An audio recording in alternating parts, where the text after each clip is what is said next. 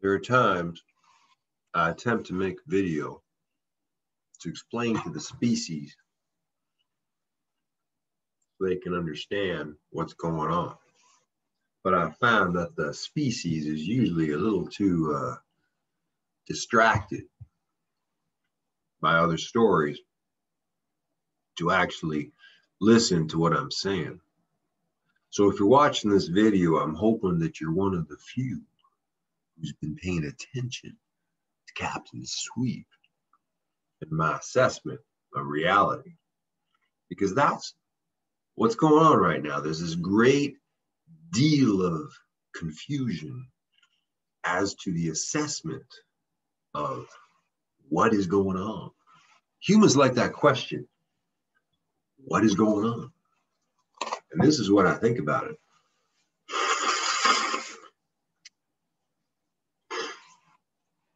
That's what I think about it. It's not that comes from my nose. It's what I think of other people's opinions of what is going on. Because from what I can tell, most people are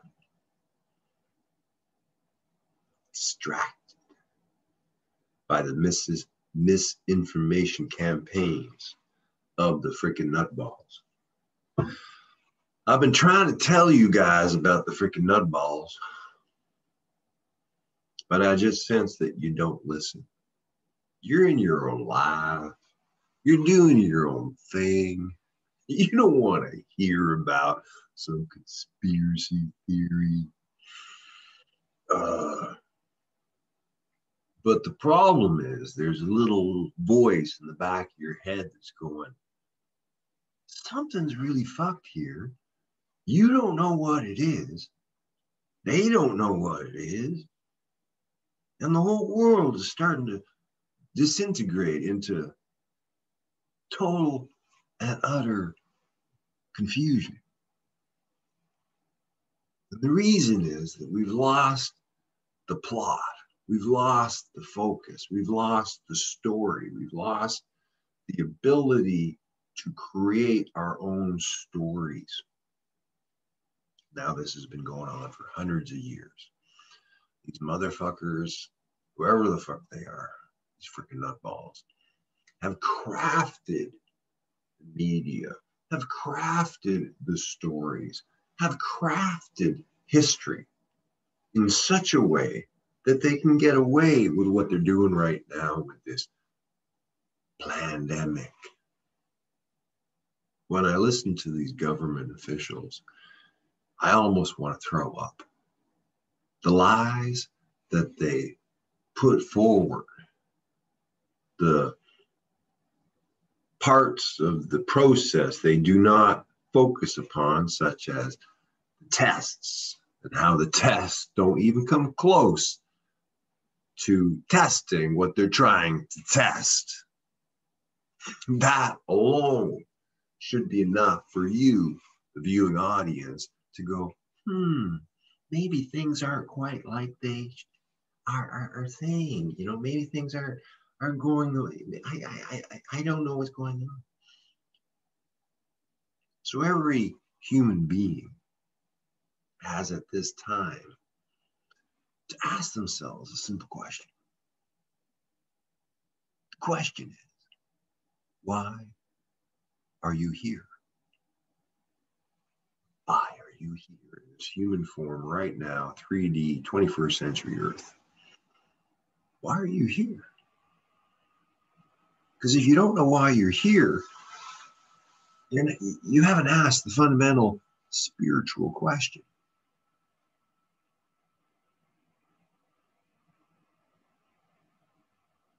I mean, you're probably like me. You're sitting at home. You're looking at a laptop. You're going, what am I going to do with my life? What am I going to do with this? I've got, like, I don't know, 80 to 90 years maybe.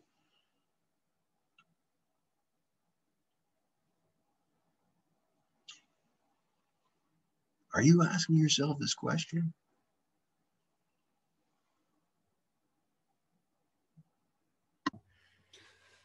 You see, old people which I am now one of them, sort of sit back and watch a lot. And they can see what's happening. And they know why things are happening the way they are. But they don't tell the younger people. Younger people are all running around doing their things. They don't listen to the old people. The old people are watching the younger people going, oh, motherfuckers. They don't listen to me anyway, so I'm not going to tell them anything.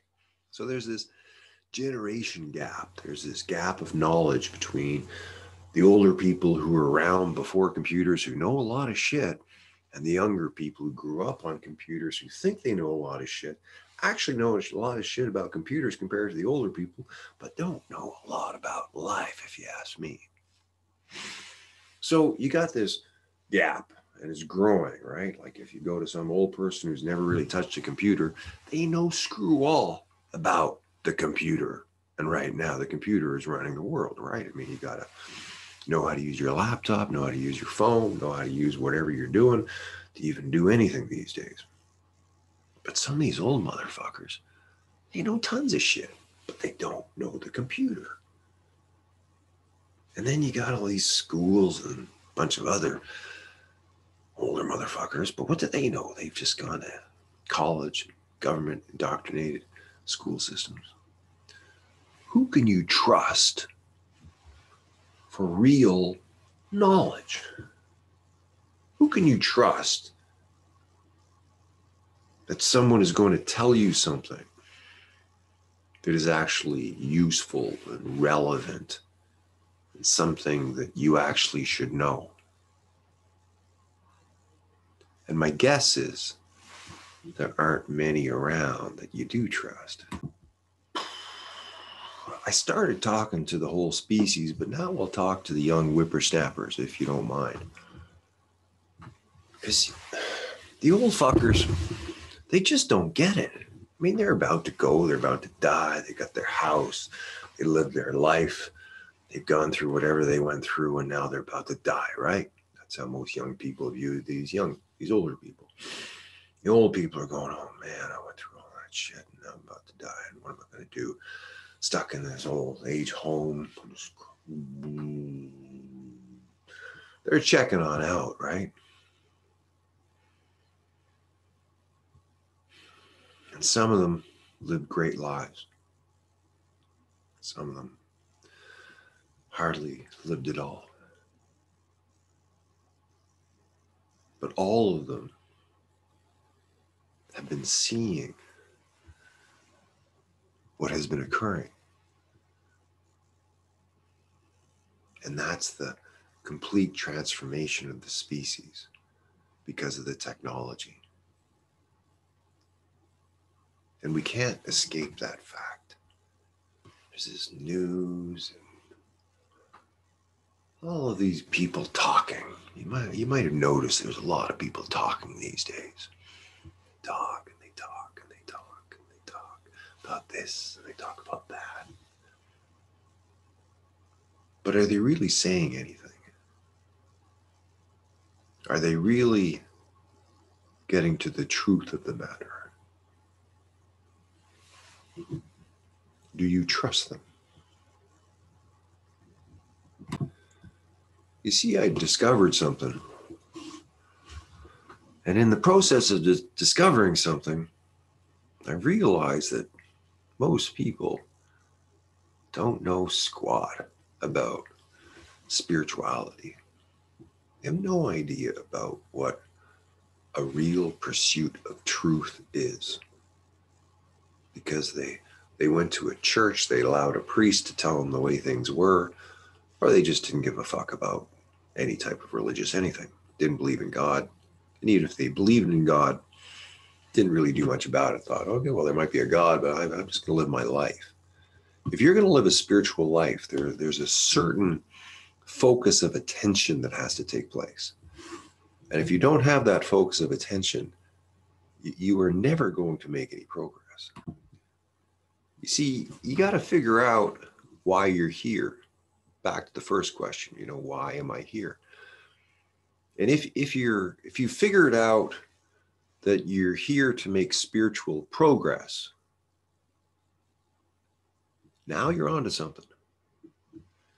But if you haven't figured that part out, you're still lost in the samsara, if you're still lost in the maya, if you're lost in illusion, if you're lost in all the distractions that keep the mind focused elsewhere.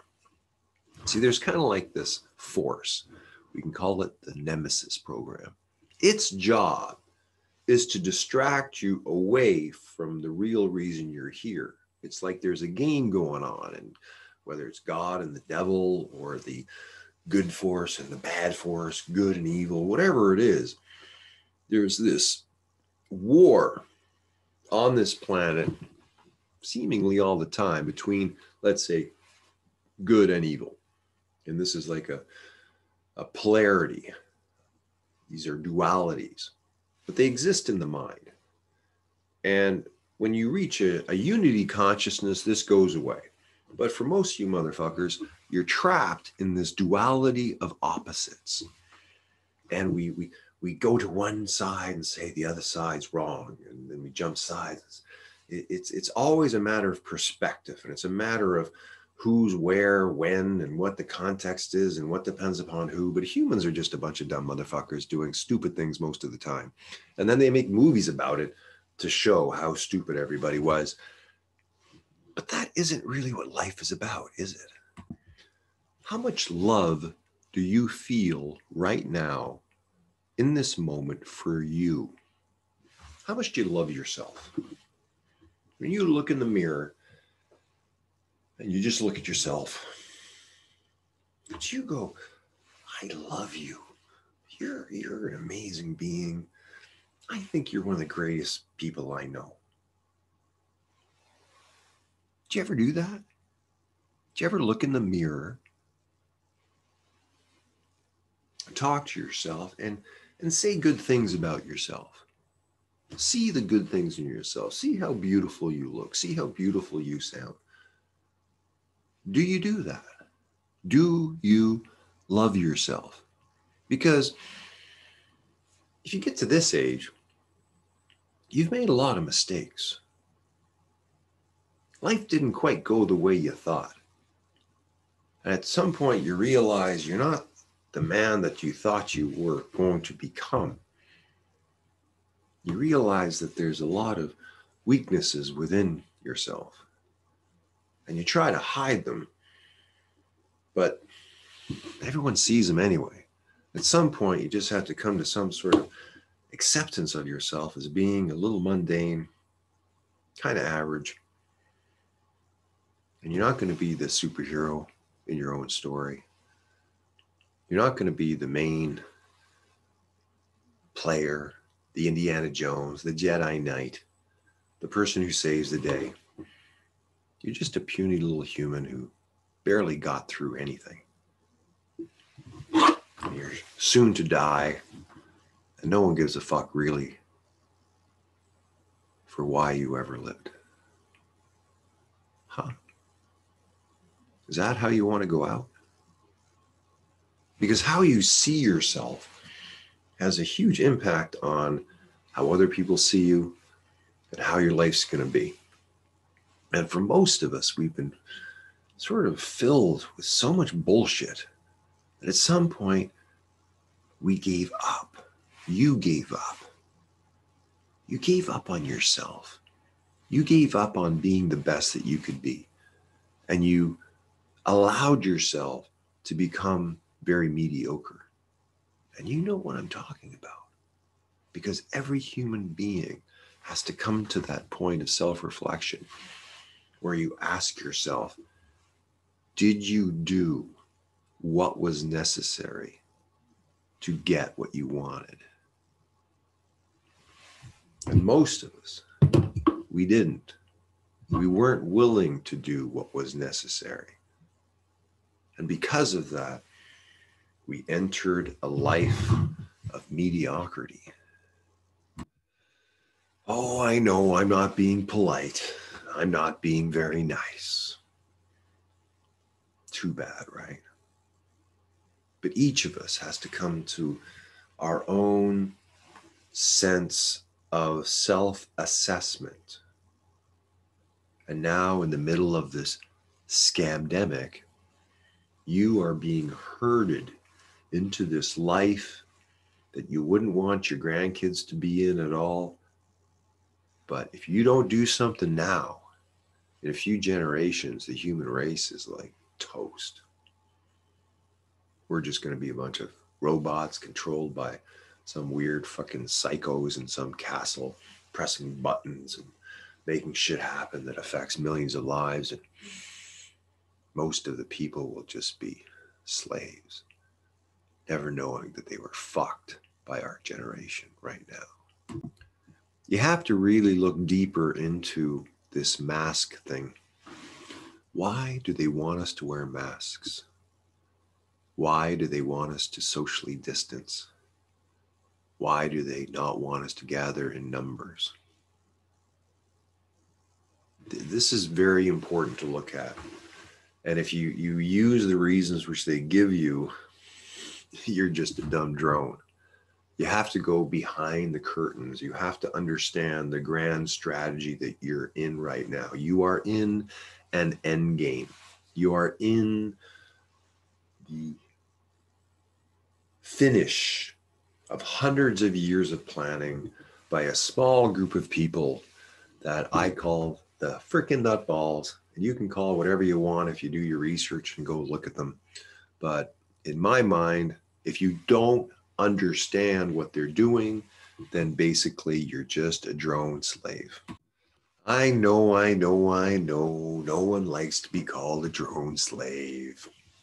Don't insult your audience is the one rule that I gave myself as a public speaker, and maybe that's why I just don't do so well. If you tell people the truth, most people can't handle it, and most people never will. People listen way better when you're dead, so I figured you'll be seeing this when I'm dead, and that's when I figure most of my work will come into the world, because most you dumb motherfuckers have no idea what spiritual evolution really is. Until you really aim your compass at that, until you really surrender to the big guy, until you kind of go, I am in, but you're not quite sure what you're in to. But you got to surrender to the force. You know what I mean? I know you're not going to listen because most of you are too obsessed with sex. That's the problem, is we want to fuck, right? We really want to fuck a lot. We may or may not be having the sex we want. And if we don't have the sex we want, we're obsessing about it. We're having the sex we want. We're happy human beings. But how many people talk about it? How many people really talk about their sexual lives?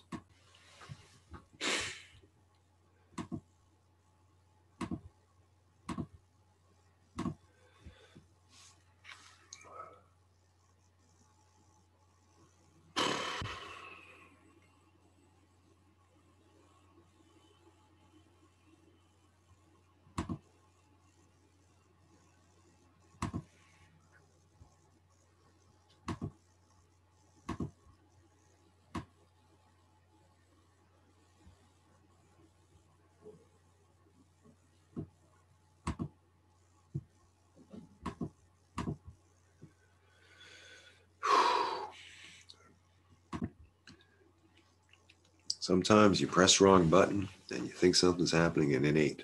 Or you think something ain't happening and it is. And that can be a bit of a problem, right? Well, that's just life. I just want to see if I can get through to you because I don't see other people talking about stuff the way I talk about it. But I don't know. I think people are afraid.